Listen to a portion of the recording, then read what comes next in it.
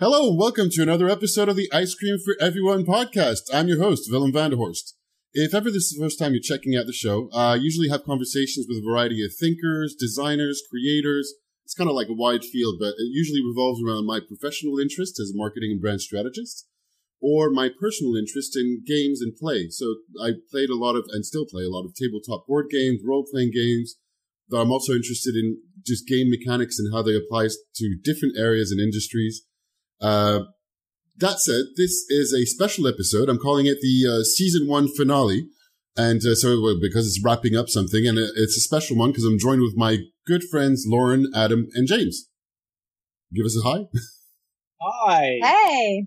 And if you haven't listened to it, I started the very first episode of this podcast with Lauren, Adam, and James, and I thought it'd be great to circle back with them. And it's almost a year later, as we recorded that last conversation end of August, and now we're in June, even though this is probably going to be published in July.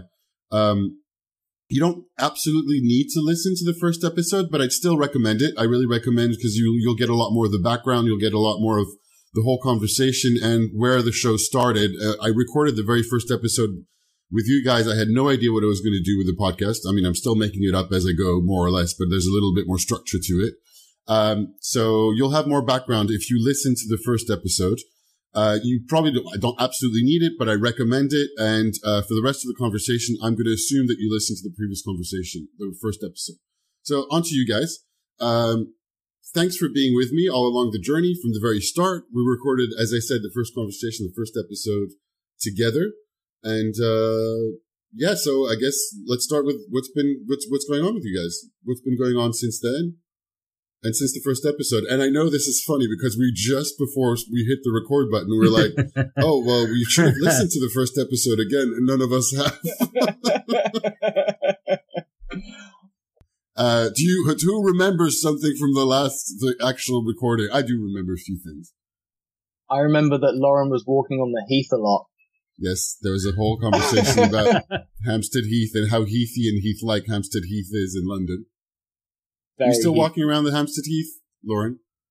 I am, not so much these days. Not as much? It's, as it's coming into summer, it's less heathy, so it's less attractive to me. It's less attractive in the summer? What kind of park is less attractive in the summer? It's true, it doesn't make any sense. But rarely do I make any sense. No. So what do you got going on? Let's start with just a bit of an update. What's been happening with you guys? Like, anything that you want to talk about just generally to our listeners on any of the projects that you're up to these days? I really wish that I knew what we talked about last time because it's really hard to say what's different. Last time we talked about podcast listening habits. I remember that. Yeah, we're going to do that as well. Okay. We're going to do that. That's my next question. We can start there if you want. The main thing was you introduced yourself. You talked about what you did for a living. And I guess this is where I'm going with the question. So like Lauren and James, we have a weekly call and we talk regularly about updating each other on our creative projects. So it may be writing, podcasting, Lauren, your new business.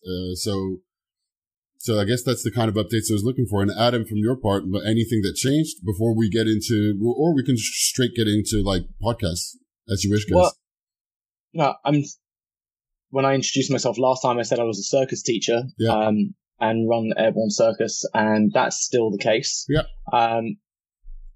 Nothing much has changed there, although some of our classes and our class schedules have changed. We had a bit of an issue with one of the venues that we were running in where they did some building works and we stopped being able to run our classes there, unfortunately. So things have changed a little bit with my work, but essentially I'm still doing the same stuff work-wise. I don't think that much has changed in my personal or work situation, but there's certainly new interests and new things going on. Cool. Yeah. How about the fact you want to change career? Yeah, that's probably one of them. I was like, all right, should I put it out there? So although I'm still doing what I'm doing, I am also looking for what's next. Yeah. I noticed that's very hero's journey. which is what the whole first podcast was about. Yes, actually, that was the title. I ended up calling it The Hero's Journey to podcasting because we had this whole bit of the conversation about the hero's journey. It's a good job we're circling back to where we started. Exactly. That's the whole, you got to go back to the village, transform, so change somehow. What's been your hero's journey over the last year? He's in it, isn't he? It's you can hear it in what you're saying, Adam. Yeah, it's shocking that you don't realise that. Apotheosis. So one of the things that I noticed during this year is that I don't experience learning and growing and developing much as a teacher at this point. I've hit some kind of plateau where I'm great at doing what I do and I enjoy what I do, but I also enjoy learning and growing and developing in myself. And that's the bit that's missing for me at the moment. So I've been looking at what do I do next? Is it still circus? Do I develop that in some direction? Is it pushing forward to open up my own venue, my own building, my own circus school? Or is it something totally different? Is it something more along the lines of training, coaching, leadership, which is another area that I have as part of my background? Or is it something else entirely? Yeah. Event management is another one that keeps coming up. That's something that I used to do in the past, including when you and I were housemates, Willem. Yeah. That's been a bit of an inquiry. I've been working my way through that, and I don't have an answer yet to it.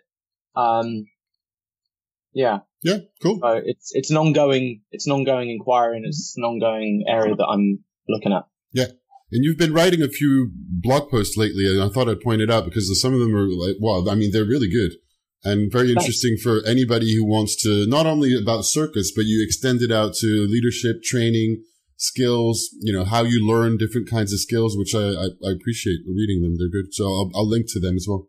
Thank you. I took a bit of a break from writing them, and recently as I've been teaching, there have been things that have been cropping up recently. We're in exam season now, as I'm sure James knows as a teacher. And one of the things that comes up every year is at the beginning of this term, the summer term, parents and students always say to me, I might have to miss a whole bunch of classes this term. I have exams. Yeah. And it's always struck me as a bit backwards, to try and cram in your studying the night before an exam as opposed to really using the benefits of circus for improving your chances of getting good grades. So I wrote a whole thing about that recently. That was one of them. Things just have been cropping up recently in conversation with people that have kind of prompted me to start writing again. So I appreciate that you're reading them, that you like them. Yeah. I've been enjoying writing them recently, actually. I'd quite like to do more. Cool. How about you, Lauren? Yeah, so things have kind of moved on for me quite a lot since we last spoke. So I think I'd probably started. I was in the midst of a career change. So I obviously, as I said, I used to be a lawyer and stopped that and didn't really know what I wanted to do, and ended up enrolling in a certified coach training course. Mm-hmm. So I think I'd probably just about started that last time we spoke. So that's now completed. I am now officially a certified professional coach. Yay. Congratulations. Thank you. And which is an interesting one in itself, because a lot of people don't feel like a certification is necessary in that field. And what's the body that you trained with, or the name? Because there's a few different ones with different kinds of reputations, right? Or there are a lot of different coach training bodies around the world, and they're all actually certified by different they're not called regulatory bodies because it's not officially regulated coaching, but they're all certified by different kind of federations. So I trained with the Institute for Professional Excellence in Coaching, which is mainly based in the States, and they're accredited by the International Coach Federation, and they're kind of regarded as pretty much one of the top coach training bodies in the world. So anyway, I kind of, part of one of the modules, on the course was, business development and marketing, which is one of the reasons why I actually chose the course. And it was very much focused on, finding your niche, getting your message really kind of sleek, your elevator pitch. Coaching is a tricky one to sell because it's not, tangible. There is a lot of misunderstanding out there as to what it really is. And there are also a lot of coaches out there, whether they're professionally trained or not. Because it's not a regulated industry, then people can literally overnight call themselves a coach, which isn't necessarily a bad thing. Like there are some excellent coaches out there who aren't certified. I personally enjoyed the structure, and I am pleased that I have a certification, especially as I'll go on to explaining. I'm working with, larger institutions as well now, which I think they kind of, it adds a certain level of credence. But just going back to this business development, marketing module, I set out and really tried to niche myself down into a very specific group of potential clients who I would target, and also read a whole load of blog posts and listened to a whole load of audios and videos. I mean, there are so many things out there that you can sign up to about, especially for coaches, 5 steps to 5-figure months and all of this kind of stuff. And so I kind of launched myself in with Twitter, Facebook, website, blog, started to build up some kind of brand. I chose not to call myself just Lauren Giblin.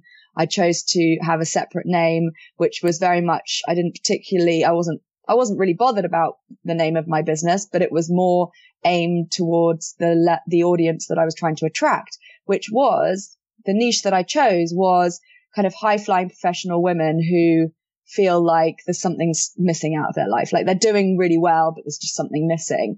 And I ended up with that because that was what a lot of my network, that's what formed a lot of my network. So I went with that and I called my business Bespoke Coaching, and I built the brand very much around a kind of exclusive, type of, something that would appeal to these women. But then a few months in, I found myself not with no clients in that field and not attracting any clients in that field. And it was very specifically women. I said, no, I don't coach men. I coach high flying professional women. And all these men were turning up and saying, can you coach me? And I was like, no, sorry, I don't coach men. And after a while, the penny dropped and I kind of thought, hang on a sec. And all this time I was really kind of scrambling to keep up with all the Facebook and the Twitter and the blog and everything. And, one day I actually just decided to like strip it all back and say, look, get rid of the brand, get rid of the name, get rid of all of these, social media things. I'm going to go under the name of, just my own name. And I'll have a simple website and I'll coach, human beings. Like that's my stand really in the world is not, let's just make a few people happier and feel a bit more fulfilled. It is really, empowering each and every person in the world to, wake up to and tap into their potential and use that to, move the world in a positive direction. Cool.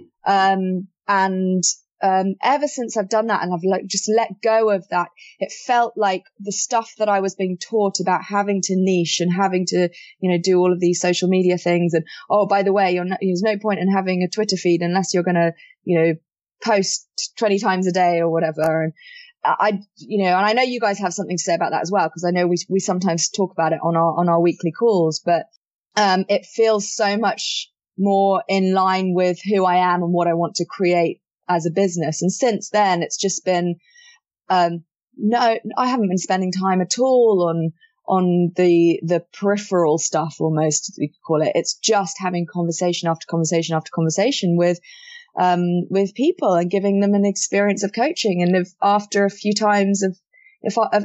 conversations they want to sign up, then great. And, it's kind of flowed. The flow is a lot easier, it seems. So yeah. So that's really what's been going on the kind of one-to-one coaching side. And I'll quickly mention the new business if we have time. Sure. Back, towards the end of last year, I was introduced to another, lady similar in age to me, also a lawyer, also a certified coach, funnily enough, having trained at the same, coach training school as me, and had done a bunch of other personal development seminars at Landmark, which we all have as well. Mm-hmm. And had also suffered from a debilitating illness in the same year, in fact, days apart from me. Mm-hmm. So we've come together really after quite a successful conference on well-being for lawyers that she organized at the beginning of this year. We came together to form a business called Being Lawyers. Mm-hmm. And we are now running workshops and training sessions in law firms for both employees on how they can look after their well-being. And well-being really encompasses mastering your mindset, managing stress. It's very much focused on the emotional, mental and social side of well-being. We're not obviously focusing on physical well-being, given our expertise and background. And we're going at, so what employees can do to take responsibility for their own well-being and their own experience of being a lawyer, really, but also what's necessary from the top down, the management and the culture of the organization as a whole to really support that process and facilitate it. Because what we've just found even over the last 6 months is the well-being of the legal profession is at an all-time low, really. It's 96% of solicitors suffer from stress, and it's only going to get worse, really, given the highly competitive nature. And one of the things that we really found from our illnesses and recovering and really growing and stretching ourselves from that was really in who we were being. It's not about changing what we're doing, like, so let's just get a bit more sleep or let's start meditating, all of which are, obviously highly recommended things, but not always particularly realistic when you're a lawyer, especially like a transactional lawyer or a litigator or something, when you're just coming up and up against deadline after deadline. So once we'd kind of shifted who we were being in life, and that's a whole other conversation, but we go into it in some of the video. So jumping around a bit, we're recording, as well as the workshops that we deliver, we're recording short videos that we're posting on YouTube for lawyers, with kind of little tips that they can take on board, to manage their well-being. And, we obviously go into a bit more depth, in the videos. So, that kind of shift in who we were being in life and how we were living, essentially we call it like shifting to an inside out experience. So we can really master our mindset such that the external circumstances aren't stress factors. We can deal with them in a more powerful and resilient way. And that's what we're teaching, lawyers now. And, so far so good. People are really finding it groundbreaking and life-changing and loving it. So yeah, Great. Being lawyers. Awesome. Yeah. And how about you, James? What's up with you? Thinking about listening to Adam and Lauren, thinking about Hero's journey, and just reflecting on.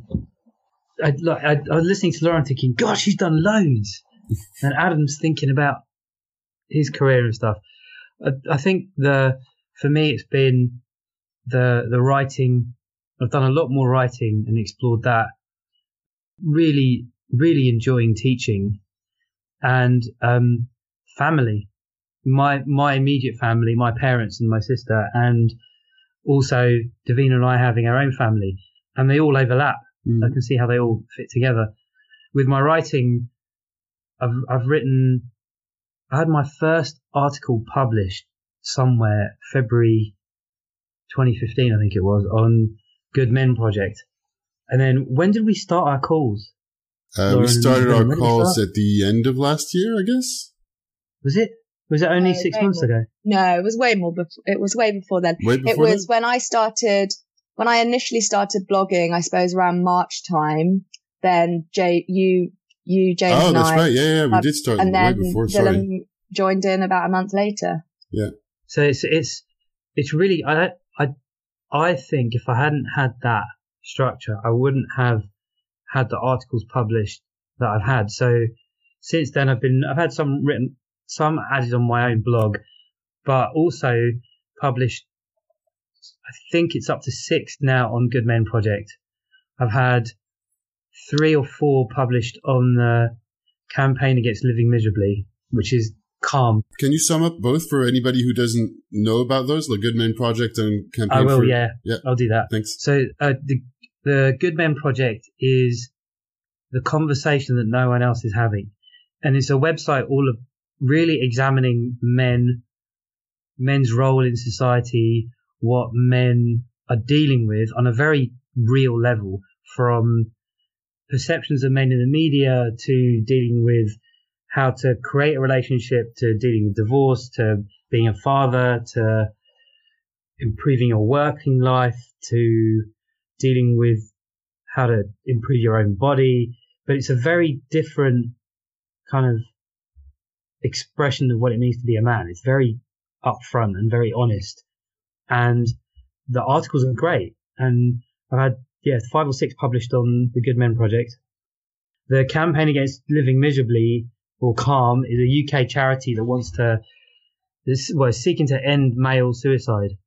And suicide's the biggest killer of men under 45 in the UK. And I got 4 friends whose dads committed suicide in my close circle of friends, which was shocking enough when I really discovered about it. But I was quite surprised that it's not something that we talk about, either as men or as in everyday conversation. Not that it's an everyday topic, but it's in the background, but nobody articulates it.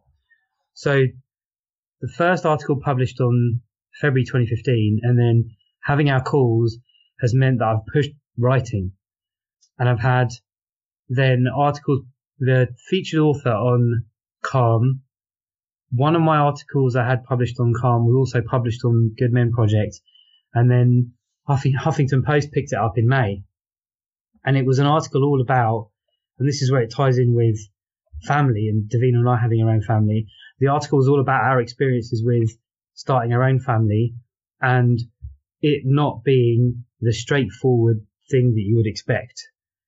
And we had 2 rounds of IVF in 2013, and I wrote about it from a man's point of view. There's loads of support for women. There's nothing for men.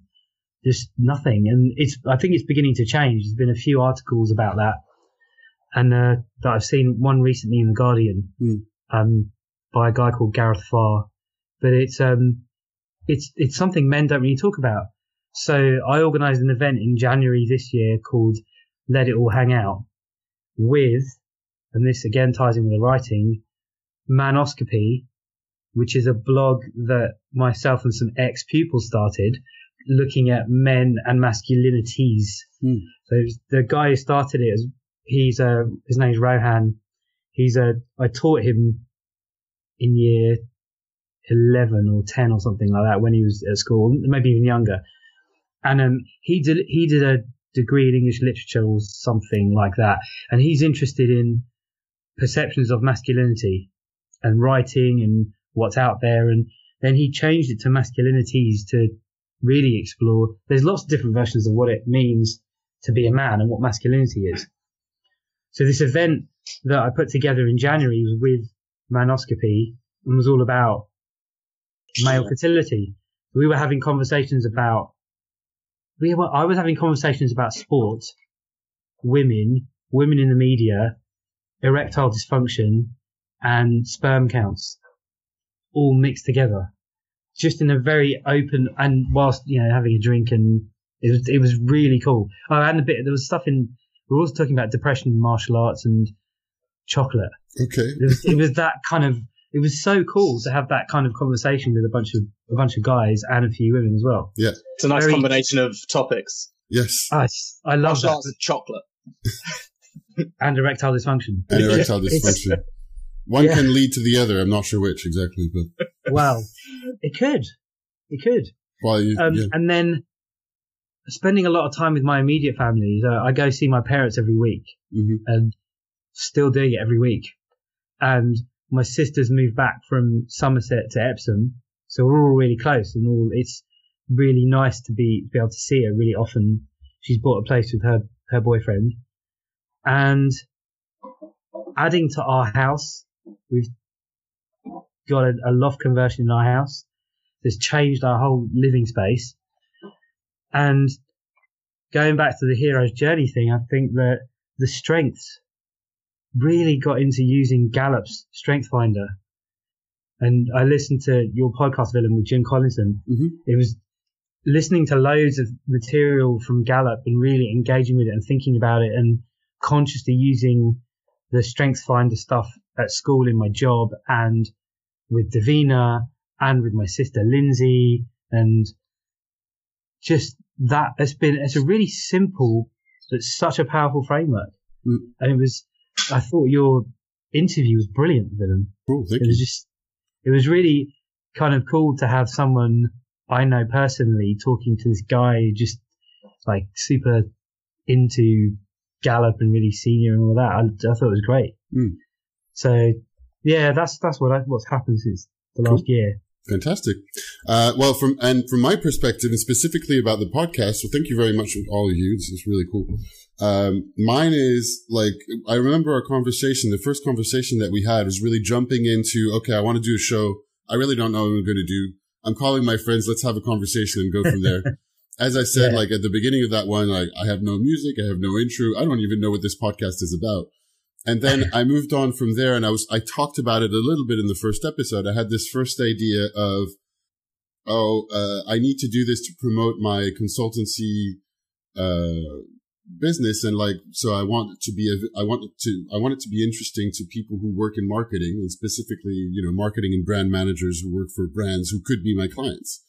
And I thought, it would be really interesting if we got insights and had conversations for the podcast that were like focus groups of doing market research with different people. So I started working on this idea, and then quickly realized it was both extremely impractical, a gigantic logistics challenge to get because the ambition was to get 3 or 4 people that would be different people every, whatever the frequency, every 2 weeks or whatever.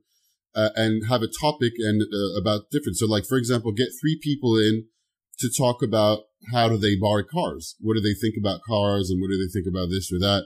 And then having 3 or 4 different people the week after to talk about toothpaste or like whatever. So like finding people that would be like, representing random consumers, but also be really interesting. Finding an interesting way to talk about how do you buy a car or whatever other topic for ever so long. I tried to record a couple. I realized it was like just super complicated to organize the schedules of like different people at different times to be able to publish it. And then I was like racking my brains for like, all right, what should this show be? What should it be? And then looking for the nth time to a lot of the same advice that you read from, people a la Tim Ferriss or other kind of like, people who have a public persona, or other types of blog posts, which is, start with an audience of one. Start with what do you want to listen to? And I was like, all right, what do I want to listen to? And of course, it took me months to come to like the very simple answer, which was, I really enjoy learning and having conversations with people about topics that I'm interested in. And I often reach out to people either in my industry in planning and strategy, marketing strategists, or game design, because that's something I'm really interested in as well. And I reach out to people and I ask them for coffee or I ask to meet, both to extend my professional network, but a lot of times it's just because they're really fascinating people. And a lot of times people are really interested in, a lot of people are open to having coffee, but they're busy. So if there's no other reason than just catch up for having coffee, it doesn't really go to the top of the list, necessarily. And I thought, well, actually, after listening to several interview-based podcasts. One, as an amateur and as a starting person, having those kinds of conversations and interviews are quite simple they're simpler to put in place. It's one-on-one, so you only need to coordinate two people's schedule, mine and the other person. It's really interesting, and I really, really enjoy having those kinds of conversations. So I thought, well, actually, that's all it is. So instead of reaching out and asking for coffee, I'm reaching out and saying, hey, do you want to be on my podcast? And we're going to be promoting and publishing, this as a conversation. So that's what's been happening. It's so interesting because, we spoke about a lot of that stuff. What should your podcast be in the first podcast, didn't we? Yes, we did. Yeah, and we had all those ideas about like speak to people and focus groups and whatever. And the other thing that's interesting is, Lauren, what you were saying about the trying to find your niche and then the whole journey of going through it, trying it out, and eventually settling on something is almost the same as what you said, Willem. Yeah. You try it out. And you read about that stuff. Yeah. Let's try it and fail and keep going. Yeah. But it's, and the stripping back. Yeah. And the stripping back and simplifying. Well. Yeah. Yeah. So, last time I also didn't not, so let's go from the beginning and, actually a quick update on podcasting. What's been going on? And like, if we could do, like, keep it short, on your podcast listening habits. Did anything change much? Are you listening to more or less podcasts, or what's going on? For me, it's, I used to download Tim Ferriss's podcast and then put it on my phone and then listen to it. Yeah. And then that's rubbish because Stitcher is amazing. So I just use Stitcher. Yeah, I like Stitcher and it's as well. really easy. But I haven't listened. In fact, if anything, I've listened to fewer podcasts as a whole. But I'm probably more focused in it. So I only really listen to a few episodes of Tim Ferriss now, not as much, anywhere near as much as I used to. Okay. But accessing it through Stitcher has been the main change. Did you replace your podcast listening with anything else? Music or anything? Just out of curiosity? Well, I was listening to a lot of music because I run the guitar band at school. Okay. So I was listening to those songs. But lots of Gallup ones. And I can see it goes in waves with me. Yeah. But I've never listened to any fiction. Okay. I've only ever listened to fiction. Cool. How about you guys? I listen to far fewer Tim Ferriss show episodes than I used to, like James. I'm a lot more selective. I obviously listened to Serial season 2 when it came out. That's no change. I listen to a podcast occasionally called Ice Cream for Everyone podcast now, which didn't exist before. Like really listen to them as well, yeah? Like really, really listen to them, yeah. Really get into them. I'd love to meet the guy who does them. God, really? And in terms of replacing, I mean, I think when we last spoke, I was listening to a lot of podcasts and my daily routine was very different to what it is now. I'm much more in action. I was very much more at the kind of preparing, learning, exploring stage for my career and my new career and my new life, essentially. Back then, it was like you were unemployed then, but self-employed now. Yeah. So now that I'm self-employed, essentially running 2 new businesses, I'm not on the heath so much, and I don't listen to so many podcasts. I have actually started listening to a few audio books. I don't know why Audible keep on sending me free credits, to just download all these books, which is great. So I have downloaded some and have started to listen to some. So maybe on our trip this summer, we can listen to a few audio books, but maybe that's going to start replacing podcasts. I mean, there's always going to be room for some podcasts. I'm just a lot more picky about what I listen to. Adam?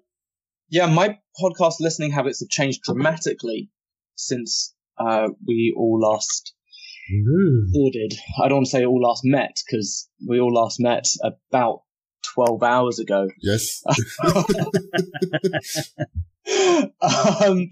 So again, I have pretty much stopped listening to Tim Ferriss's podcast. I listen to them from time to time if there's a particularly interesting guest that I'd like to listen to the conversation with. found that they started getting quite samey. And although I think that Tim Ferriss is a really great interviewer, it just seemed like a lot of the questions were often, I mean, his standard questions are often the same, and the answers often seemed the same. The stories were interesting, but not interesting enough to keep me coming back episode after episode after episode forever. Yeah. Basically, if you can find time to meditate for 10 to 30 minutes, you're a winner. That seems to be the overriding. And eat well. Yes. Yeah. Eat well and meditate for a short amount of time each day. And maybe hang. So I think at the time I was listening to a lot of stuff about nutrition and ketosis. Yeah. And although I'm still listening to little bits on that, I'm not listening to it quite so much. One of the things that promotes or prompts me to go looking for information in that kind of area is when somebody asks me a question that I can't answer. If I don't when I sit down for a meal with someone and goes, "Why are you eating so much butter?" I'll have that conversation with them and ask me a question I don't know the answer to at this point. I'll go out looking for new information. But for the most part at this point, I've got the answers and I'm not pushing forward with learning or going deeper into that. Yeah. And I think I'll probably come back to it at some point. I'll circle back around. So that one's dropped out. One of the things that has, my interests have sort of shifted this year. I think we talked about StrengthsFinder a little bit in the last one. A tiny bit, I think so. I can't remember, but we can circle about it because James just mentioned it anyway. So yeah, and I know that you've written about it in a couple of your newsletters recently, and you had your interview with Jim Collison. Yeah. So we maybe don't need to spend too much time on it, but when I did that test a number of years ago, one of the things that came up very, very high for me in my top 5 was learner, and which is basically a love of learning. It's the process of learning rather than the content. Yeah. So it's not about getting a certain thing. It's about enjoying the journey of learning, which I think is one of the reasons why my interests shift from time to time. I'll go through phases of getting really into a subject, whether that's real estate or how to play pool or ketosis and nutrition or whatever. And this year, certainly in the last 6 months, I reckon it's been a little bit more kind of macroeconomics, the movements of precious metals and how there are all these currency wars. I read a book by Jim Rickards and his new book called The New Case for Gold, which was really interesting. He wrote another book called Currency Wars and how the big economies of the world are playing out wars with each other based on inflating and deflating their currency. And this has kind of gotten really interesting to me, and how this all works and how it all ties in with politics and the monetary systems, and especially right now with the presidential primaries, which have just come to a close, and how the US economy and all of that affects the international economy. And it's just become incredibly fascinating to me. So I've started listening to a whole bunch of podcasts on precious metals, gold, particularly. Any particular titles that we should check out? Lauren is made a sign saying "I'm with Geek" next to me. Yes. But I'm glad there's an evolution on the super geeky subject that you're into now that has nothing to do with the one that you were into last time. Yeah. And then also recently, and this isn't podcasting. And it was a very elaborate way through the StrengthsFinder, a very scientific and elaborate way to explain how super geeky you are. Massively. I try and hide it well, but as soon as I start talking to someone, it just it is like having it written on my t-shirt or possibly on my forehead. In gold. But yeah. So that's one thing. I've also started listening to a lot of YouTube videos. or watching YouTube videos on those areas as well. Okay. There's one called 2Pay TV. No. Lauren likes to call one 2Pay TV, but it's a guy called Mike Maloney, who's a precious metals specialist and has a 2Pay. Lauren thinks he has a 2Pay. I'm unsure at this point. I'll add the link. You guys, the people listening can go and check it out. It's so fascinating listening to how the learning has changed, Adam. It's so funny. And then recently, I've also started getting into Forex and foreign exchange, although that hasn't influenced my podcasting habits, but it's kind of fallen out of this evolution of interests. Cool. All right. The hero's journey. Definitely a hero's journey, isn't it? and then the one big change in my podcasting listening habits, aside from all of this, is there is a new podcast that's about, I don't know, 10 episodes in or something, which is the West Wing Weekly. And you told me about it. I haven't checked it out yet. What is this? I haven't heard of it. You told me. It's brilliant. It's about 10 episodes in. Joshua Molina, who was one of the actors in The West Wing, I forget his character's name off the top of my head, but he started up a podcast with another guy, breaking down each episode one by one. Oh my God. Going, critiquing it, going in behind the scenes, getting in the various actors or directors or costume designers to talk about it. So they had one early episode which was all centered around the state dinner, and they won an Emmy for it, I think, and they had the costume designer because it was the costume Emmy that they won, and it's really great. Joshua Miller is very funny. He's also incredibly geeky, and it's really brilliant. The last episode I listened to was the one with Richard Schiff, who plays Toby, and it was incredibly moving. They were what was the name of the episode? I want to say In Excelsis Deo, and it was incredibly, incredibly moving listening to Richard Schiff talk about his character and dealing with the themes of that show, which one of the big themes of that episode was death, and I think it's the Korean War. It was just incredibly, incredibly moving. So that's become high on my hit list. Like, a new episode comes out, boom, I'm right in there with that. Cool. I have to check it out. Yeah, I've got one episode that I've not listened to currently, which will probably happen in the next day or two, but I made sure that I listened to some of the Ice Cream for Everyone podcast this week. Yes, which we're going to talk about very, very soon. Right. I've been listening to a lot of different podcasts and even like categorizing them and organizing my different playlists in Stitcher. But I don't really follow any one of them. There's a couple I follow kind of religiously almost all the time, but a lot of the others I just sample, I take one episode here and there. Can I ask about Stitcher? Because I tried using Stitcher for about a week, and I found it kind of confusing, but really? Because you two are both saying it's really great and you really use it, can you just tell me why is it so great and should I go back to using it? It's because we're Android. Oh, I see. No, that's not the only reason, James. You can get Stitcher on an iPhone as well. There's nothing to do with it. But this is what I enjoy about the app. What I really like about the app. Sorry, what? Yeah, I didn't get it. I just didn't get Stitcher. So why is it great? The reason I enjoy the app is there's one feature that I particularly like called Listen Later. So you can. So I have different things. So one is I have all my stations with my different shows organized in different playlists, which you can probably do with the iPhone podcast, but I don't know for sure because I don't have an iPhone. So I have it split between favorites. Then I have a category called fiction and comedy that are bunched up together. I got another one about gaming, another one that's all like interviews, my newest marketing and branding, and then my newest one, which is sex, love, and relationships. With one of my fast becoming favorite podcasts called The Heart that I really, really like. So you can set your phone to download every single episode of every single thing you're following, which I do not do.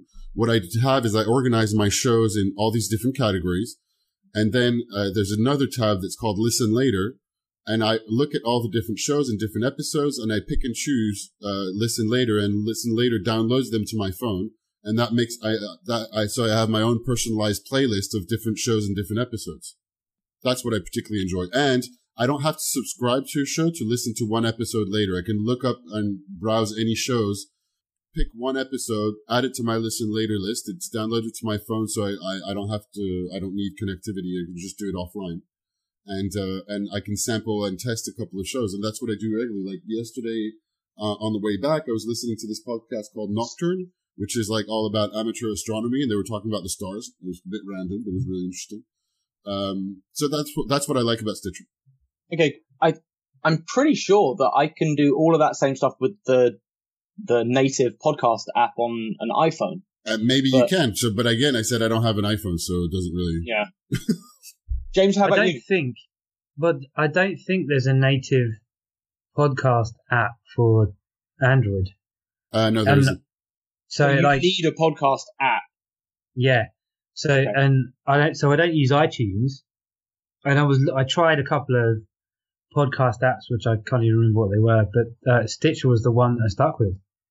That was the only reason, and because it was easy to use. And it's not perfect as an application, but I also like that it's combined with the web application as well. So I can go on the website.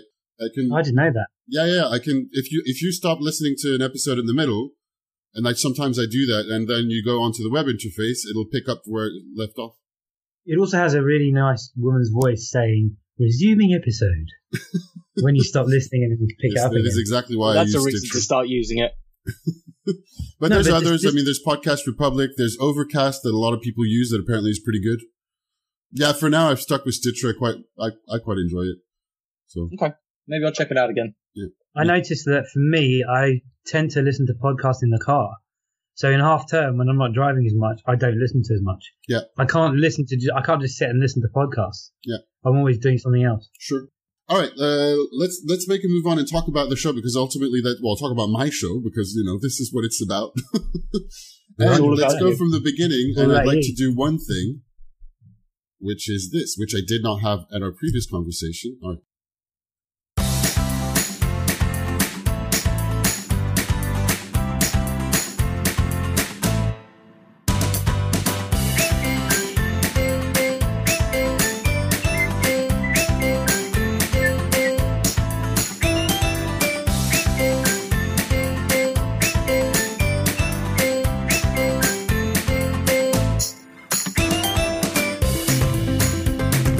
This is the part you usually don't get to listen to. Yeah, the part I don't hear.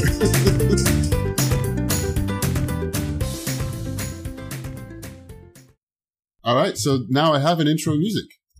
What do you think of the intro music of the Ice Cream for Everyone podcast? It's got nothing to do with the kind of music we discussed in our conversation. So we were talking about something suave, electro, jazzy, something. I really like it. I found myself humming the tune randomly in my day. Did you? Do you believe that? Yeah. Yeah. I was like, what is that? Oh, it's the theme to Ice Cream for Everyone. And I associate it with Ice Cream for Everyone and your voice, Villain. It's quite ice creamy. Yeah, it is that's ice what creamy, I thought. Isn't it?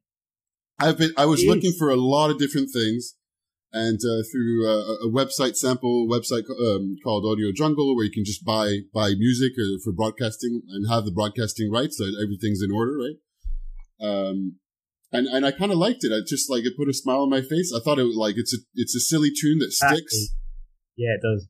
And it has a happy vibe. So I kind of liked it. And it does have a bit of a ice cream truck kind of thing going on as well. Yeah. Yeah, no, I think it's great. Excellent. So I get thumbs up on the music. Thumbs up on the music. Thumbs up on the music. Yeah. I suppose you could have used Today by the Smashing Pumpkins, but that wouldn't have worked. That probably would be a little bit more expensive from a rights perspective. Absolutely. to do that right. While we're on this subject. Yeah. I know that you and I had some conversations about the music, and there was actually an ice cream song that you found that you were interested in. Yes, I don't remember who did it or whatever, but did anything ever? No, so you emailed somebody. No, I'll add the link to the ice cream song. So it's Brett and Brett. I can't remember the names right now. Brett and Link, I think. So it's a YouTube comedy duo. That occasionally one of their series is let's improvise a song, and they had another guest on, and they just decided to improvise and create lyrics for what's called the Brain Freeze ice cream song. and it was funny lyrics and it was quite cool. So I emailed them, but I never heard back. So I never heard back from them. They're like, they've got millions and millions of subscribers. They're like one of the really big YouTube channels. So I wouldn't be surprised if like requests like that get lost in email somewhere. So I tweeted at them. I commented on their Facebook page. I sent them an email. Didn't hear anything back. So, and then I thought, okay, I'm just gonna buy the rights of a simple tune that I can use as an intro audio. So that was it. Next question on the intro. So I obviously started the episode directly with the intro in line. And I was thinking about a lot of the other interview-based podcasts. So I listened to a lot of different interview-based podcasts. So particularly WTF with Mark Maron, some of Tim Ferriss. Here's the Thing with Alec Baldwin from time to time. How to Be Amazing with this is the neighbor drilling. The thing that I feared. Like the neighbor is drilling. Oh my God. Is it, how badly can you hear it? It's in the background. It's definitely in the background, but it doesn't interfere with being able to hear you. Drilling in the background. Okay, that's how it is. That's what happens when you're doing an amateur podcast from your house. Welcome to real life, everyone. So also the Bret Easton Ellis show that I've tried. So all of them have very different kinds of intros. For example, what's the Bret Easton Ellis show? It's Bret Easton Ellis interviews people. Amazing. Yeah. I didn't know about this. I've only listened to a couple. I didn't really get into it. So to explain, Tim Ferriss typically introduces his guests, does a lot of advertising. That's about it. Mark Maron does really like quite long intros, really stream of consciousness. He talks about whatever's going on with him. Like, if he's not feeling well, if he's feeling blue, he'll talk about it. And he's really, really open. Bret Easton Ellis does really long intros that are very thought through, that are probably written. And they can be 10 minutes long. And if you feel like he's reading something he wrote, and then you don't even know that the guest is there. And then suddenly he just moves on to the guest, and the guest was there all along. And it's quite monotone. And it's like heavy. It's like you have to really pay attention because it's interesting, but it's quite kind of heavy. I like him as a writer. I read one of his books this year. Yeah. He's an amazing writer. Yeah. He's one of my favorite writers. But Yeah, I didn't really like too. I don't really like his show. I didn't really get into it. I've only listened to 2 or 3 episodes. I could be wrong. That was my feeling, was that he was very dictating the conversation at a lot of, like, for the majority of the conversation. And talking a lot for himself and putting his opinions in the space, like, and then letting the person react, which is a style. So he's heavily like into the show more than the guest, if that makes sense. That's actually, I'd just like to pick up on a point there actually, because my listening of podcasts has really changed having gone through my coach training. Oh, yeah? Obviously, when you're coaching someone, it's all about really asking open-ended questions and not having any agenda and not assuming anything that your client is about to say. And I really have become incredibly sensitive to when I'm listening to interview podcasts, when the interviewer is really trying to elicit a specific answer out of the interviewee, and they don't always get it right. And I become it's slightly frustrating to listen to almost. Yeah, absolutely. And I've done that as well. So anyway, the long of it, the short of it, so it was a bit of a long-winded way to ask the question, but my question was, I do these intros. So far, it seems like I'm quite happily settled on a 5 to 7 minute intro, updating a little bit with what's going on with me before I introduce my guests. And now I'm wondering, like, listening to all these different kinds of things, I'm wondering what your opinion is on how open is it worth being on that kind of intro? And I'm wondering, because on one end, my natural tendency is to be positive, and that's the kind of music intro that I have, and that's the kind of image that you or I or most people want to be projecting online and publicly, right? But sometimes I'm not feeling that way, so I'm wondering, is it okay? And do I want to show, like, if I'm feeling blue, do I want to talk about it? How open do I want to be on these intros? And I was wondering, do you have an opinion about that? For me, or in general? And generally, like, the kind of image that you project online or publicly. That's a really interesting question for me, especially given the kind of work that I've started to do as well over the last 6 or 8 months. I think in terms of putting yourself out there as a personality, I tend to favor being honest and saying what's really going on for you and being human. There was a real trend, obviously, and I think it's still very much out there, to just project this perfect image of yourself out there, which almost encourages your listeners, your viewers, your readers to put you up very much on a pedestal. And when you do have a personal breakdown or something does go wrong, then it's even more difficult for you to sustain that perfect image when you're going about you are going about your work. I mean, I think that vulnerability and being open about what's going on for you actually is the key to really connecting on a human level with your audience. Mm-hmm. So for me, I would very much, favor the approach of just, say it how it is, obviously responsibly. And it's interesting that you say, my music's very upbeat, because I was just imagining the music in my head and then you just coming in, and instead of going, hey, welcome to the Ice Cream for Everyone podcast, you're like, hey, everyone. be like Eeyore. Yeah. Hi, Pooh. Yeah, which I can be like, by the way. We know that, and you know me. We know that. But it does, it does kind of put a smile on my face. It does, music and your upbeat introduction. You don't have to you don't have to kind of have an aim of dragging everyone down. It's literally like, this is what's going on for me. Yeah. It doesn't have to be an Eeyore style, I suppose. Which wouldn't necessarily change the way I do the, hey, this is the Ice Cream for Everyone podcast, by the way. Which also is another question. I've been wondering, like, because I do several takes of that, and I'm like, should I have some other catchphrase? Is this enough? Do I need a specific, like, slogan catchphrase? I don't know, for, like, the opening sentence. I don't think so. But James, I like it the way it is. Okay. And it reminds me of, I agree with what Lauren says, being real. People get it. Yeah. People know it. And the metaphor that I immediately think of is, I'm naturally quite upbeat and energetic and like that. I'm that kind of person.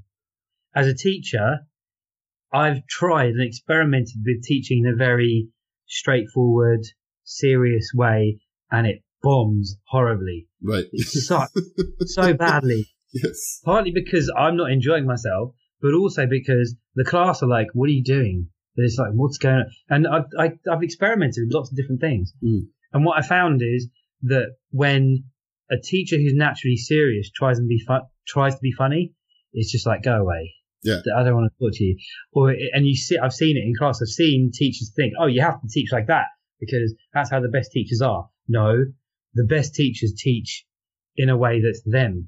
Mm. And I'm approaching 15 years as a teacher, and I think that's how your podcast should be. Yeah. This is who I am. This is how I present.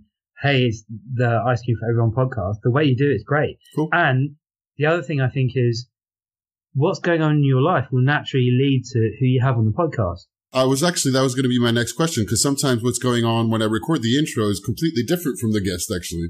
We seem to be one step ahead of you all the way. We're leading into your next question every time. Yeah, which is fantastic, which is good, because like I'm conscious of time, and I'm not sure, like, we've been just conscious of time, so to move on. Yeah, it's good. Great. What about Adam? Do you think it? What are you going to say something? I don't think I've got anything to add. I think the same. Yeah, I haven't listened to all of your podcasts. But let's move on to which ones you've listened to, and like, let's go there. Actually, let's go to like what have you listened to? What are you thinking about what you listened to? Okay, first up, I didn't listen to the one with us. Yeah, which we've already stated that none of us have. Okay. I listened to your conversation with your brother. Yeah.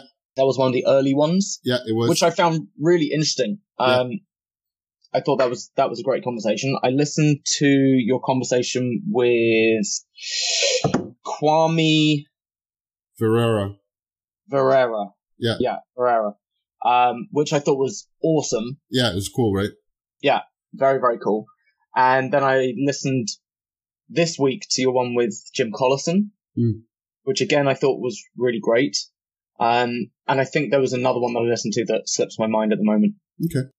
And how about you guys? I tried to make sure that I'd listened to like early ones and recent ones to make sure that I'd kind of seen something of the evolution. Yeah, which is where I was going with this, and just so everybody knows who's listening to this, that's what I'd asked all of you was to, if you haven't, to listen to a sample from the early, middle, and later ones. So now I've published.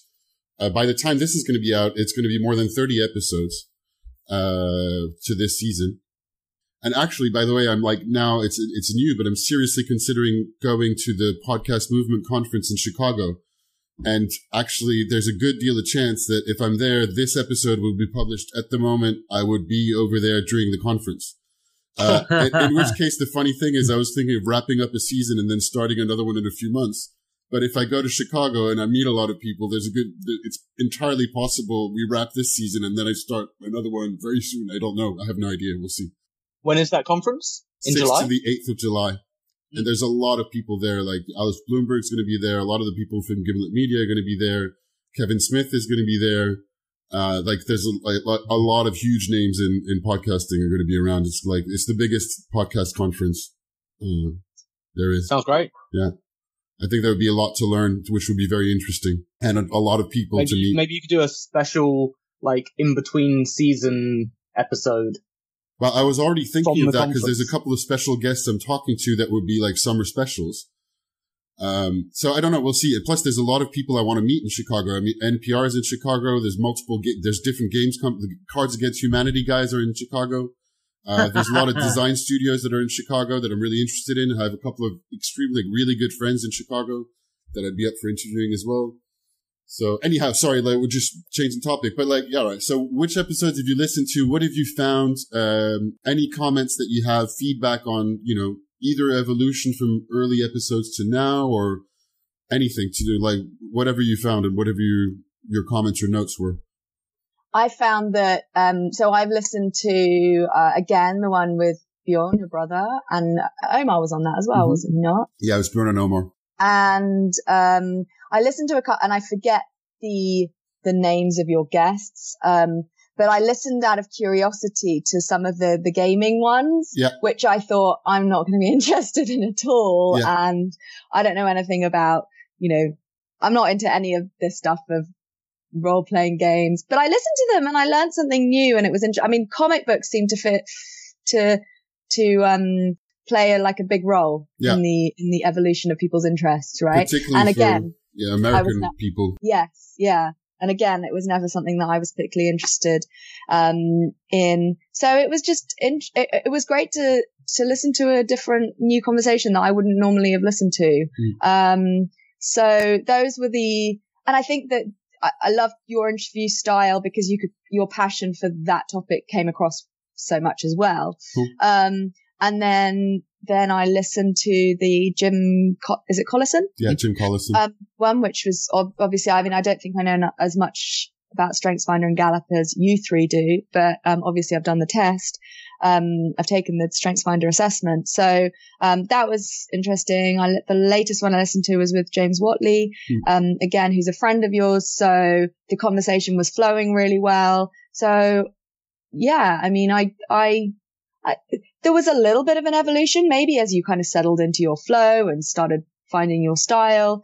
But generally, a great mix of different people. And again, like the Tim Ferriss show, I wouldn't necessarily listen to all the podcasts. No, which is fine. I don't even listen to every episode of the ones I listen to that I follow, just like Tim Ferriss. I don't listen to everything he does.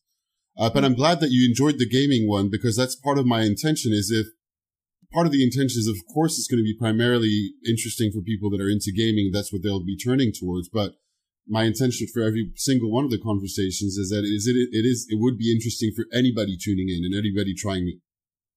James, you told me you also enjoyed the one of the gaming ones, the conversation with John Wick, right? Oh yeah. Or I don't know if that's what you wanted to talk about, but yeah, I a few things. Yeah. I listened to the John Wick one. And I'm a fan of the film. I thought the film was awesome. Yeah. But the thing that struck me a bit like Lauren, I wasn't expecting to be interested in it. And then at my school, we run the Model United Nations, and it's been a really great success. And John Wick talks about Model United Nations is a role-playing game. And that was just brilliant. Oh, God, it really is. And then I started thinking about that's such a great way of learning. So it was interesting hearing that whole world. And some of the boys I teach over the years assume that I'm into tabletop role-playing games. I don't know why. They just, because I'm so geeky, they just assume it. And for no, not really. I've never played. Not really. There's a whole world I don't really know about it. But for about 4 years, as this generation of kids went through the school, it was like, oh, Mr. D'Souza plays Warhammer all the time.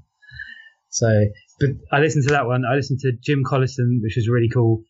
And the thing that struck me on that one was his voice sounds really good on the podcast. He sounded really good. Well, he's been podcasting for years and years, right? Years. He knows. Yeah, he knows his stuff.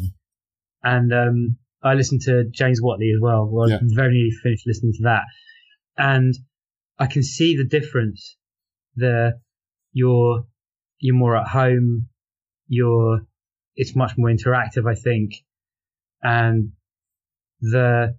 something is beginning to hone itself in terms of an audience and what you're interested in. The audience are one thing I think is really important. And the other thing is brands.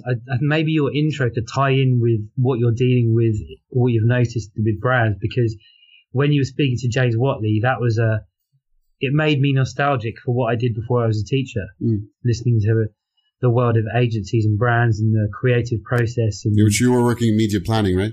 Yeah, I was just in data planning before. It was so about the ROI. Yeah. And everything was trackable just as it was kicking off. There was no smartphones though, but it's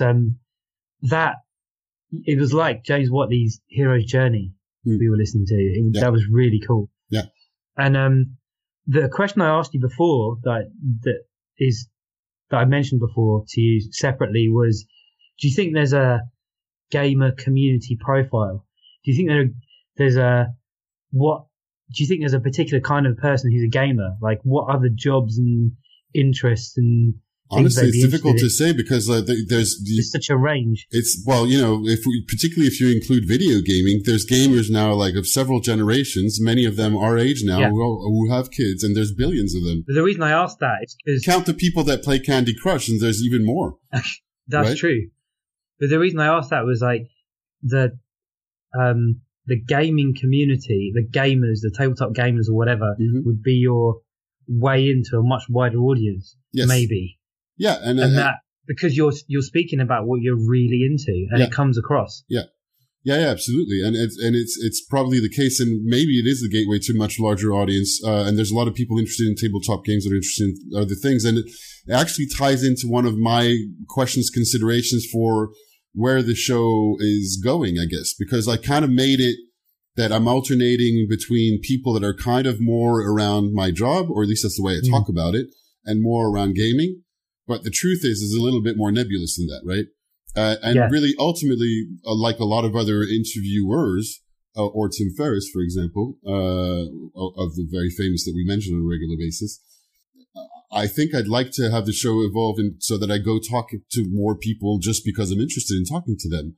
But I'm wondering, like, should I keep this kind of focus on gaming and or marketing and advertising, or, how fast can I evolve from that? I don't know, actually. I really admire and love your consistency, and I can see that, and it ties in with your newsletter. So there's other 2 points I want to make. One is the consistency, I think, will answer that question. As you put out more, it will just hone itself. Yeah. And then another thing to throw into the mix might be, have you thought about how you could integrate your newsletter and your podcast? I'm not saying you should have the same content. No, but I've James only Watley talked about that meat eating thing with the lion and tying it all together. Yeah. That kind of integrated thing. Yeah. I have a little bit, particularly that, I only started giving it some thought. And I don't know, part of the reason being that I don't know how long or if I'll be able to maintain that kind of consistency with both writing a long form newsletter and publishing a podcast every single week. Or whether I should slow down on one or the other, change one format so that it takes me less time. I'm not exactly sure just yet. Yeah, I'm not too sure. So we'll see. I think it would be. I think definitely space to integrate the two in like the ice cream sundae. Yeah. I look forward to that. Yeah. But if it weaves together with the podcast, I think I'd listen to more podcasts with the ice cream sundae. It's an interesting way to look at it. At first, I was just thinking of the ice cream sundae would be more talking about myself, and then and based on some of your advice and previous conversations, I've been weaving in more marketing, branding information, or relating some marketing and branding information, which I think is very valuable because it is my job after all, and commenting on that is important. I'm not sure how I would do more to integrate it. So maybe writing about the guest, but then it depends which. Okay, well, anyway, I'll just take it in stride and to give it some thought. Something to think about. This week, or I guess this week as we're recording it at least, you had your interview with Jim Collison published, and your newsletter was about one of your strengths as per the Gallup Strengths Finder. Yeah. And I found that really interesting how they tied together. Right. I also find it really interesting when you tie together aspects of your life and the stories that you're telling with branding and marketing. Yeah. I almost find them more interesting than when you're just telling a personal story in your newsletter. Yeah. Well, there's more depth. There's more depth and maybe more relevance. Mm.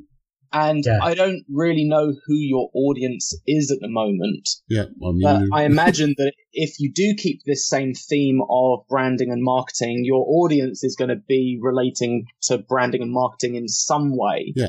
And I think you'll lose the relevance if it's not tied together with either the podcast or your life or, I think all three things need to tie together. Right. And actually, well, there's something certainly that's very useful and interesting in that. And it sounds so obvious now that we're saying it that I can't believe I haven't done more of it before.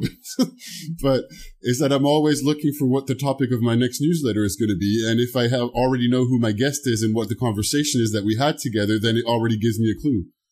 So, yeah. And you can see what ideas it will come up with, because I'm sure it will stimulate something to write about. Yeah. It doesn't have to be.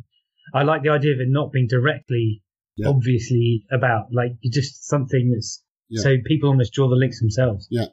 Something else to change the topic a little bit, that's been really interesting in the progress of doing the podcast has been this kind of interesting, and we've talked about this a little bit a few months ago, but this kind of really weird and interesting way in which I kind of know that the way I am normally works with people and I have really enjoyable conversations. But sometimes I lose it when I'm looking for how should I be and what questions should I be asking. Midway through, there was a moment I realized, because I can do that, and it's part of the things that made me kind of good at my job. I can get lost down the rabbit hole of research and start researching my guests like extensively and spending hours and hours and hours, way too long. And then trying to think about really, really smart questions that then I ask, but I'm assuming too much. And I ask the questions and I actually realize it breaks down. The person doesn't understand what I'm talking about. And then I have to explain my references. And I realized at some point it wasn't working. So the last few episodes, I did something. I was like, I'm changing this. Now I'm only allowing myself an hour of preparation for each guest. Wow. So that's been an interesting one. So I don't know how that will evolve, but it's been an interesting kind of research into, progressing. And actually, what I said also is another one on training that I'm trying to watch myself with my uhs and ums. Did it again. I do it too. Maybe as a teacher, but I do it as well. I had a conversation with one person who used to work in radio, and she told me that, the training is you have to go silent, make pauses. Mm-hmm. And like little by little, that's what, like every time you, just go stop, just silent. Most of the time it's just automatic. So I'm still trainee amateur audio person. I suppose you can keep talking. That's the other way to deal with it. And you can also keep talking, but at some point I have to think about what I'm going to say next. So any other comments, or is that it? And then we can move to the last questions. I got one other comment. One thing that I've noticed is, one thing I've noticed is that you say something and then sometimes backtrack. And it's almost like you contradict yourself a little bit. For example, I can't think of what you were saying, but it was in your introduction to the Jim Collison interview that I listened to this week. That's where I noticed it. And it was quite interesting because you said that you'd recorded the introduction several times, but it was like, blah, blah, blah, blah, blah, blah, blah. Well, actually, it's not quite like that. It's like, da, da, da, da, da. Yeah. I think, and I think that's just, part of your personality is that's because I do that. Well, don't I do that with your conversations? Because I start saying something and then as I'm saying it, question what I'm saying and backtrack and say, well, wait a second, actually. Yeah.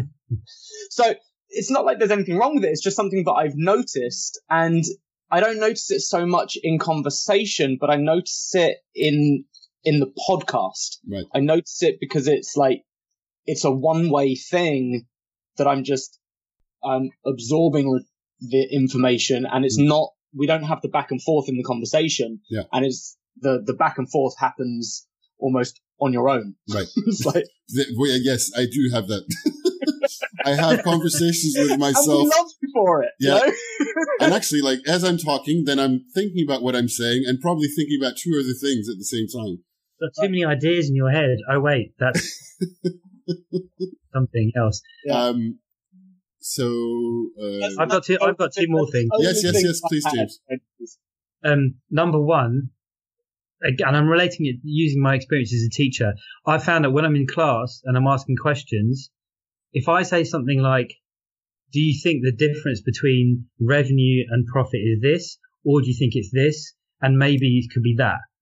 That doesn't get as good a response as, do you think the difference between revenue and cost is this, or revenue and profit is this? And then they just say whatever they say.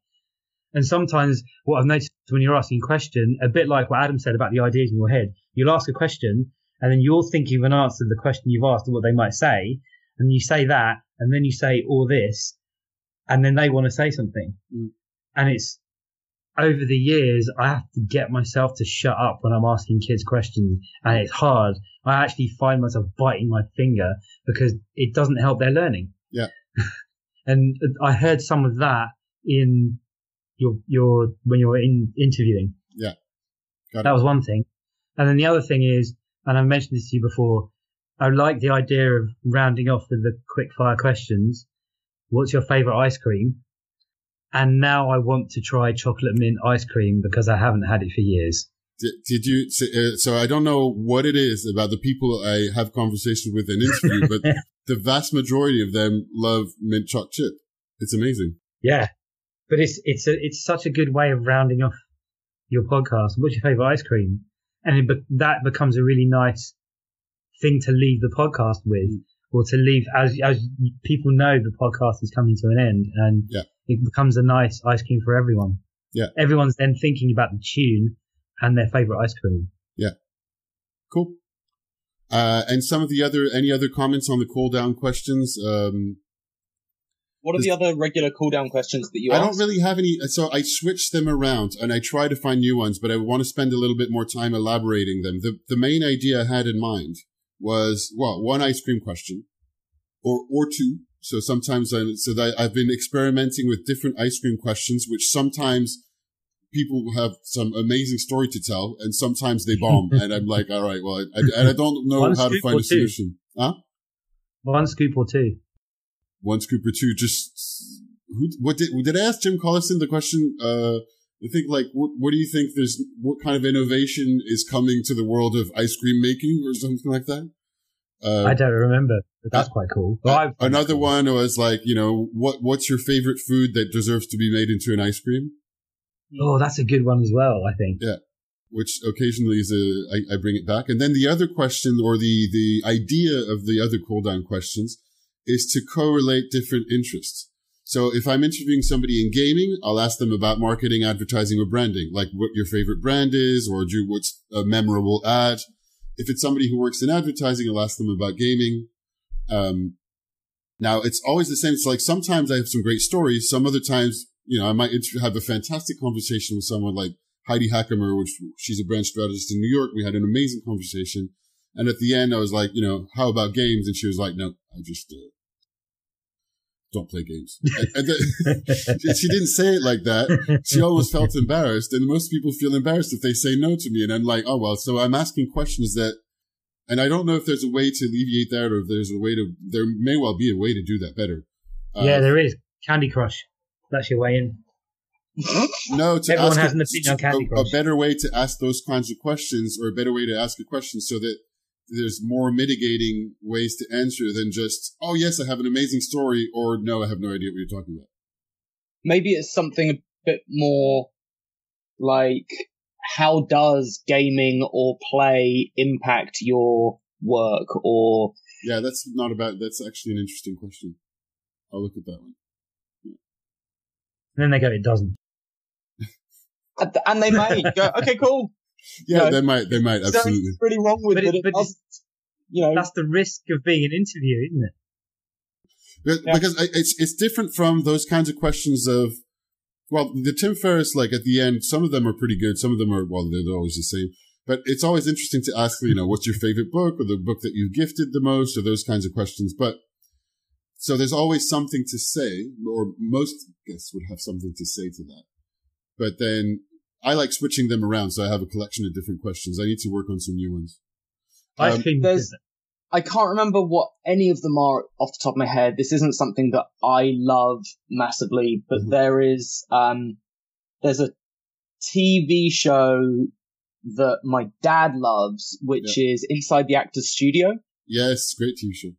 Yeah, and the name of the interviewer slipped my mind right now, but he always asks the same questions. They got about 10 questions for their interviews that are really great. So you could check out what they are and maybe draw from them a little bit. Yeah, I'll check that out. They are questions that always seem to elicit good stories from the actors that he's interviewing. Yeah. And any other thoughts, comments on like either rhythm, length of the episodes, or not particularly?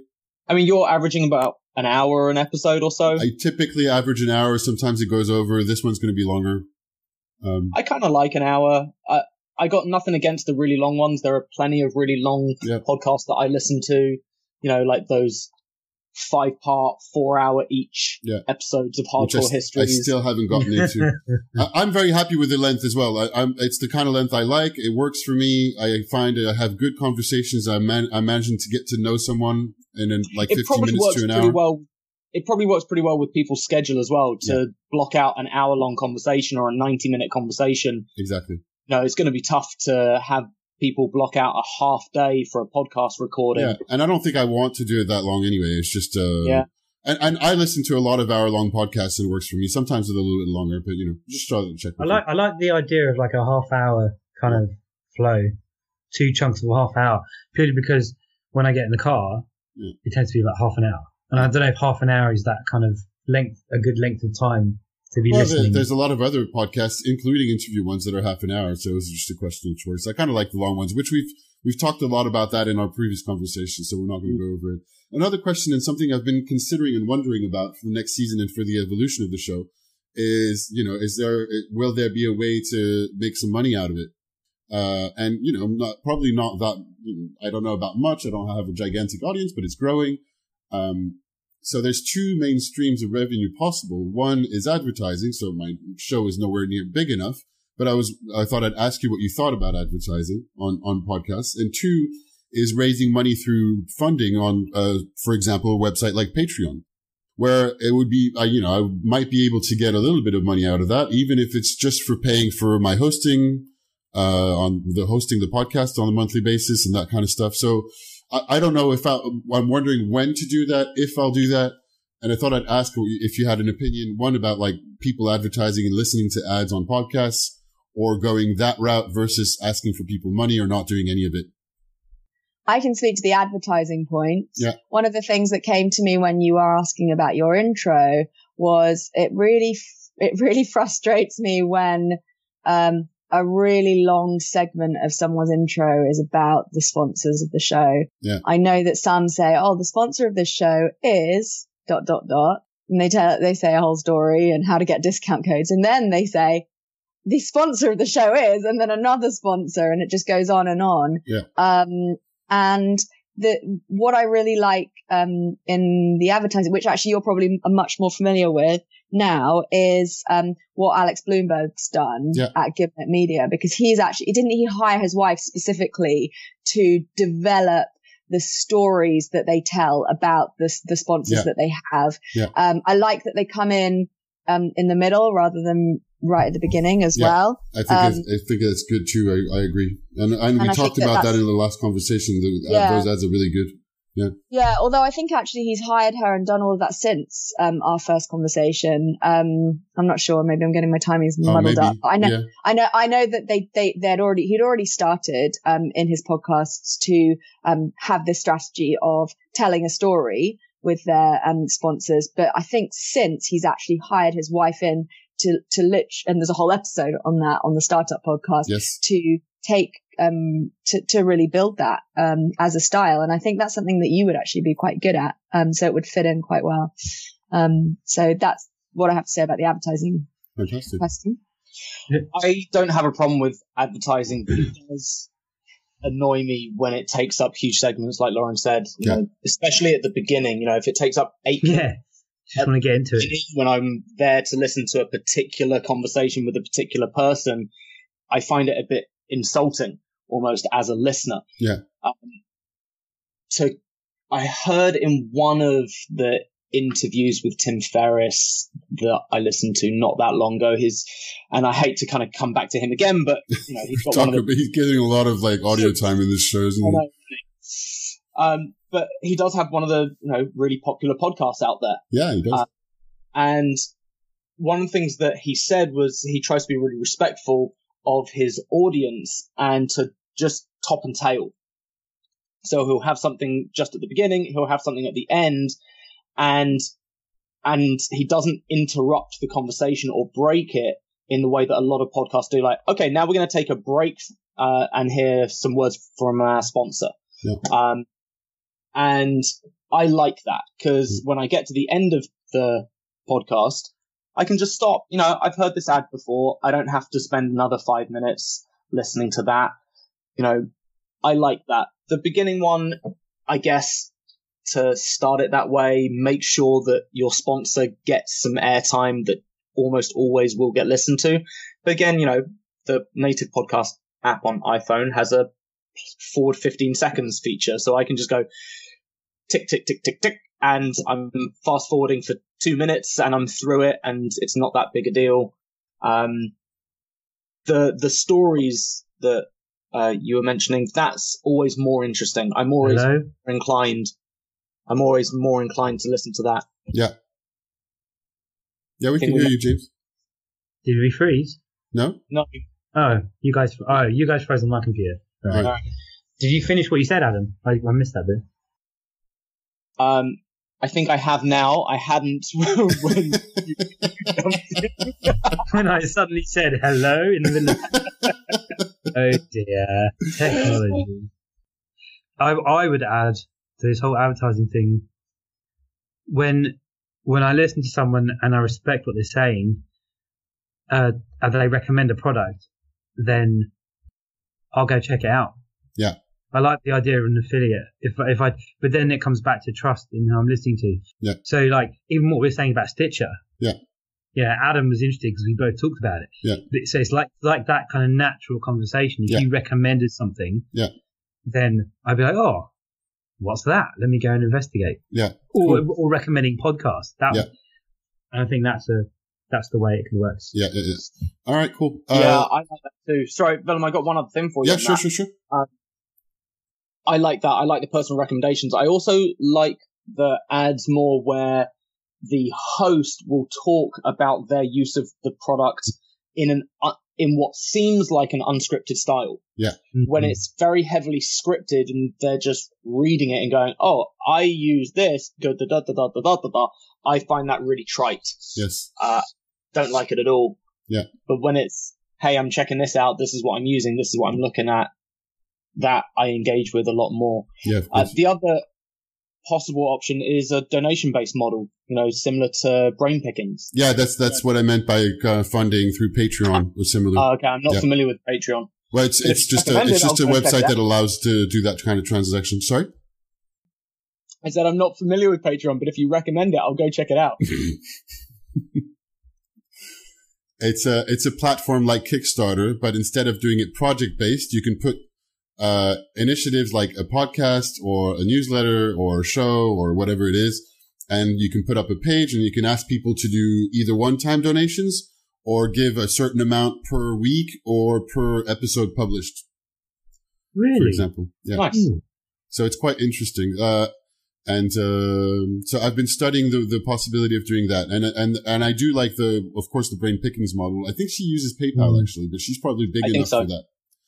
The main question on Patreon, for example, or similar platforms is that, they're based in the States. That would be coming into US dollars. Then I would have to convert it into British pounds because that's where I live and what my accounts are in. And, probably there would be money lost on the conversion rate. And is it worth it? I'm not sure. I know someone who's become a recent expert in that. So maybe you should talk to him. Yeah. I'll go and have a conversation with him about it. Okay, let's wrap up. And this is going to be just a couple of ones. And actually the cool down question, which is related to what we just talked about. Now, if I were to pursue a brand and look for a sponsor, of course, I mean, I've got it in my name. What brand of ice cream should I go after? Oh, that's a great question. I don't know that I'm that familiar with so many ice cream brands. I know the big ones. Yeah, but so we know the big ones.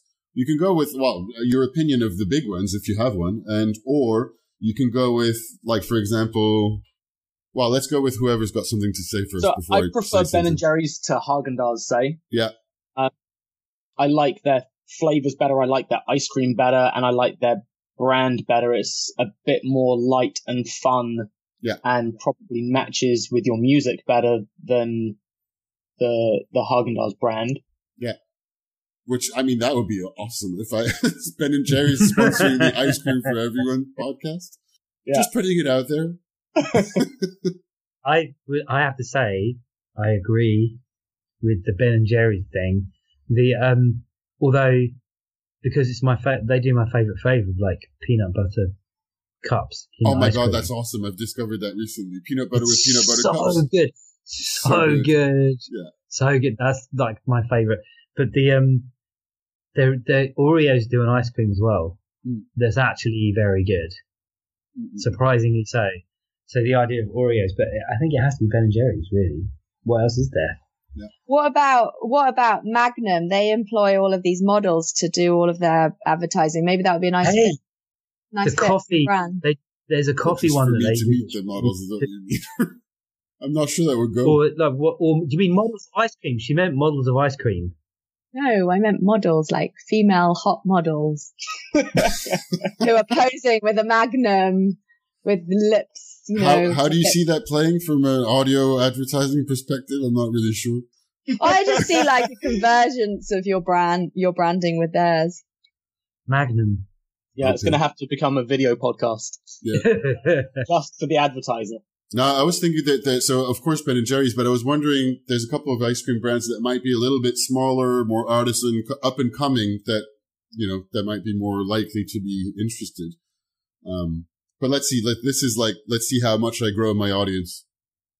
Who are those kind of small up and coming so we can ice try cream some. brands? I want to go buy some now. So I'm thinking of there's one I'm thinking of that I can't remember the name of right now, but they're a New York-based small-ish brand that won to get to do the packaging and promotional packaging for the release of the latest Star Wars movie. And it's on my list of people that I'd like to reach out to interview, actually. And I came across this in an article online. I can't remember if it was Fast Company or something like that. And I thought it was a really interesting story. And it was a story of how this small brand managed to secure the rights to do co-branded ice cream stuff for the Star Wars movie. So that's what I mean by that. But otherwise, I don't really have anybody specific in mind. It could be like Joe's Ice Cream Parlor from down the road. I don't know. Have you had any ice cream related people on your podcast yet? No, I haven't. That's like part of the questions and evolutions for next season that I'm looking at. And that's another question on like looking at what kind of content do I want for next season? What kind of people do I want? I'd love to be able to have a bit more like authors of books I've really liked, for example, is one theme I'm thinking about. But of course, I also have to contend with like who replies to me and who I can approach, and mix it in with like, how do I keep promoting my show, between the kind of guests that would be attracting a certain more of an audience, or mixing it with guests that are equally fascinating, but that wouldn't necessarily bring me anybody because nobody knows them. But I mean, so anyway, I'm looking at like, should I be very strategic about the way that I mix that up? Or ultimately, the thing that brings it down anyway is to be able to publish once a week. Then at some point, you're just going to have these conversations, and I don't have much time to think about it. I ask a bunch of people. A lot of people don't reply. Some people say no. So I go with the people who are up for talking anyway. Yeah. Of course, the people I contact, I'm interested in talking to. So in the first place, obviously. But, I'm renewing and working on all that kind of lists. I don't really have much to say on that right now anyway. So I'm not really going to go much in length. But, listen, we've already went overtime. So I think we should wrap up. Any last words on like completing the season finale? I think like, thank you so much for coming and joining me for this. I'm really excited about growing the show. I'm excited about getting better at interviews. I'm excited by like improving my audio recording, equipment. That's something that's going to be coming up in the next, very soon, because right now I've been working with the same microphone and, and looking at how I can do a little bit better from a sound editing perspective. So we'll see. Any last words? I'm just excited for you and seeing how it's going to grow, and look forward to listening to future episodes. Cool.